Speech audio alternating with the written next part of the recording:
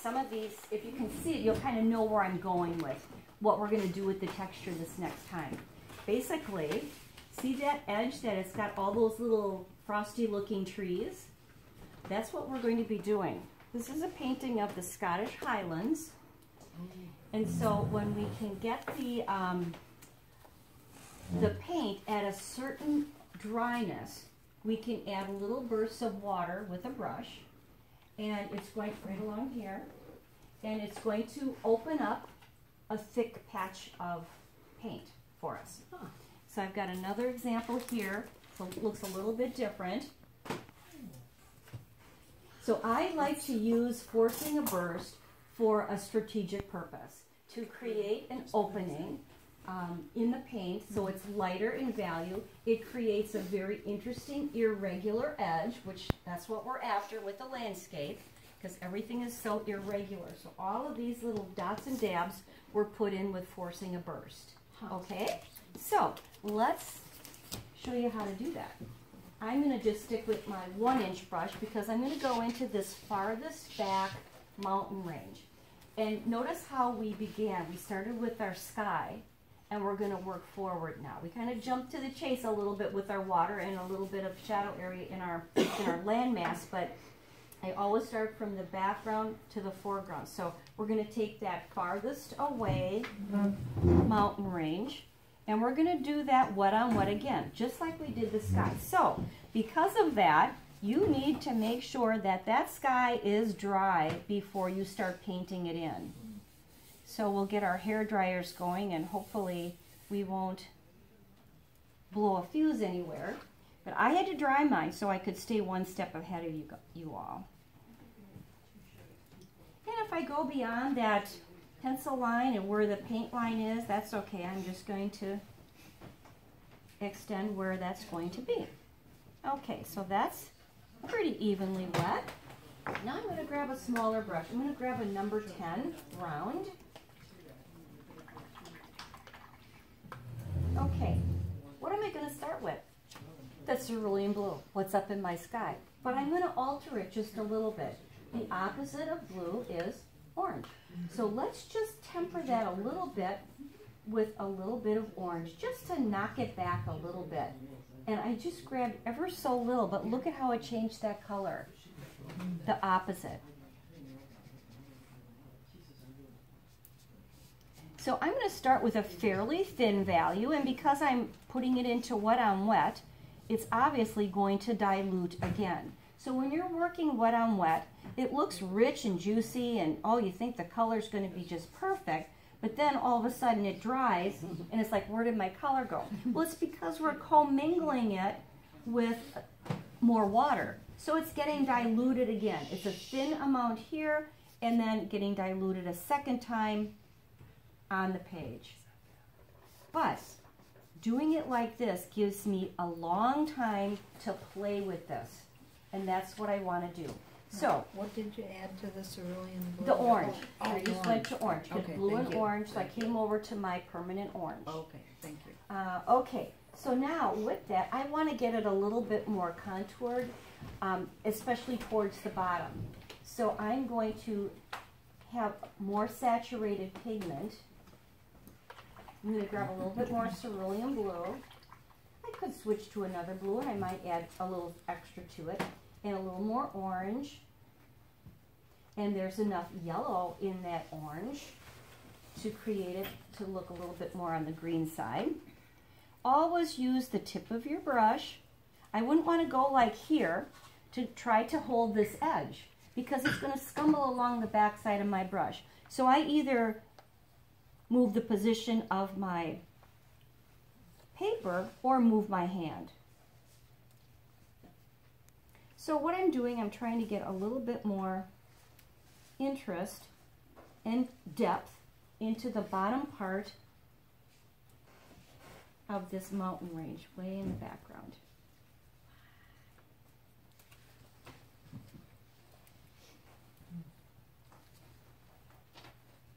Now, you could probably use a little salt to kind of create a, an interesting little texture. But this is so far in the distance that not a lot's going to show up, right? That might be better for something closer in the foreground. But I am going to start to play around with this. It's a little bit wet, but it's going to give me a little opportunity to mess with it. I'm just going to go in with a little hooker's green now into that cerulean blue. It's really dense, thick color. And as this is drying, I'm just going to plant some trees.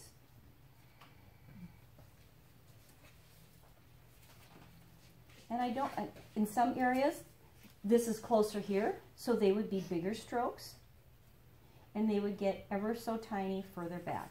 Now, with the wetness that's on it right now, those are probably going to just disintegrate and it's going to disappear.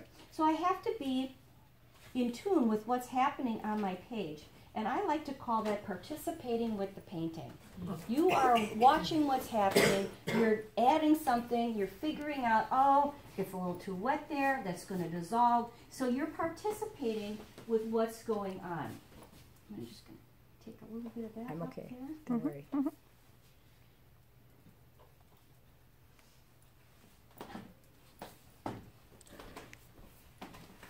I'm liking that color real well, but I'm almost thinking I want to add something a little bit more neutral in it in some areas as well. So let's kind of neutralize that out a little bit more by adding a little bit more orange. So often when we want to change a color, we go to one of our darks. You know, if we want to get darker, but it's interesting how with a dark blue, if you add yellow or orange to it, a lighter color, because it's neutralizing it, it's a complementary color, it makes it darker. It's just amazing how it works like that. So that's kind of a neat color. Let's plant some trees in that color for a variety.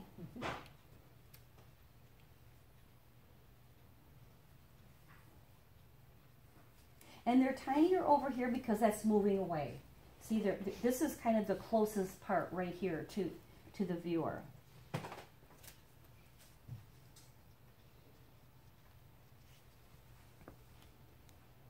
And I'm still using the 10.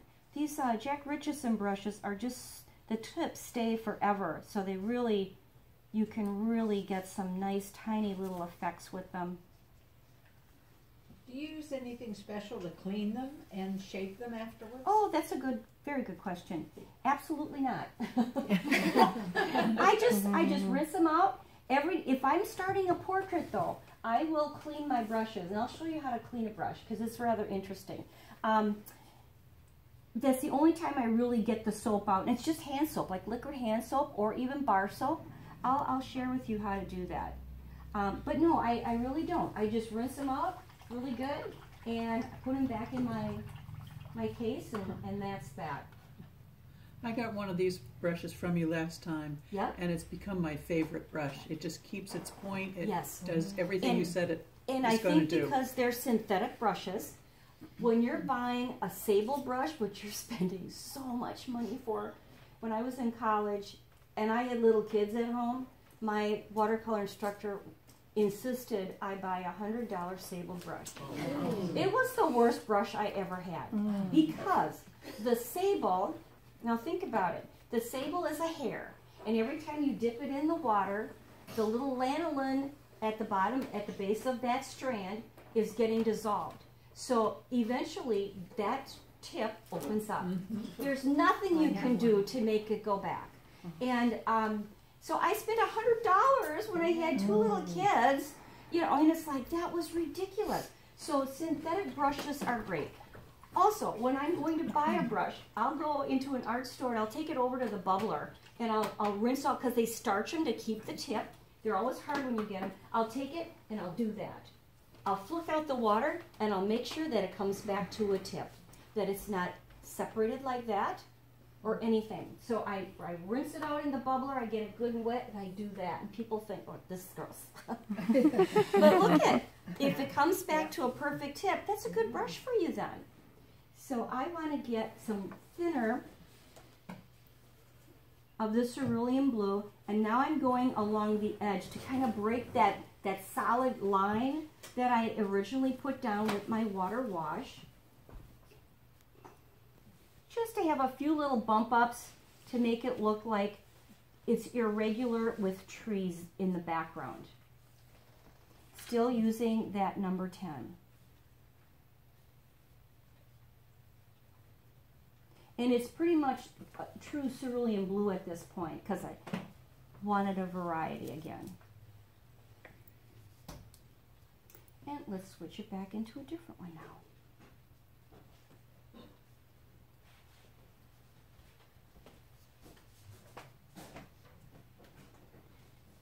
And I do have a drying edge where that initial water wash went. And I'm just kind of going over the top of it. I might have to add a little bit more in later just to cover up that line. But now I'm going to keep going with my solid color, and I'm just going to try to add a little bit more dark because it's soaked in a little bit, it's drying. So when I go into it now, it's still going to be a little bit darker and richer in value. So look at that variety that I'm building up here.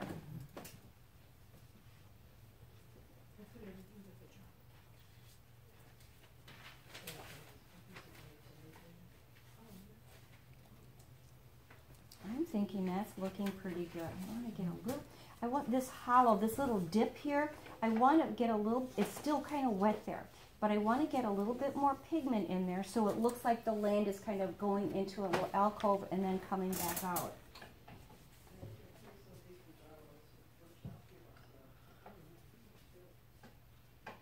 Just by planting a few more trees. And a little bit more of that neutralized blue with the orange.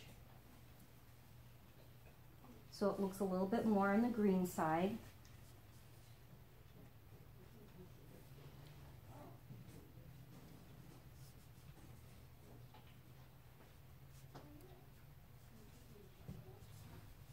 And here was a little bit of a little area where the water puddled as well. So I'm going to add a little bit more pigment there so it looks like I've got a variation in the landmass. So I'm going to go into a little bit more true cerulean blue so it just doesn't look like a line of frills up at the top. I'm going to extend that down a bit. And you know, I didn't plan any of this. I'm just participating with it and seeing what it needs as I go along. And look at how much time I've had to work this area. Now I told you we were going to do these bursts, but we're not going to do it in this section back here because it's so far away. We're going to wait till it gets closer to the picture plane, okay, closer to the viewer. So I'm thinking this looks good. I'm going to wait a little bit longer till it dries right there and get a little bit heavier handed with my paint, but that's got to dry right in that spot. So let me hold this up so you can kind of see what it looks like. Wow. See the variation? And I started with the same blue that I used in the sky. Beautiful. So really the only two colors you used was the cerulean and the orange. And I added a little bit of hooker's green at one point right. too, Yeah, I think. yeah. Or it could be sap green as well. It could be sap green as well. Because then I'll use that same green, I think it was hooker's, but either one would be fine. I'll use some of that green in other areas too as I come forward. So, we're just going to do that farthest back mountain range. Wet it down first, start adding a basic color, and then as it's drying, take your 10 or 8, whatever size is best for the size of that mountain range you have, and start planting some little trees, okay?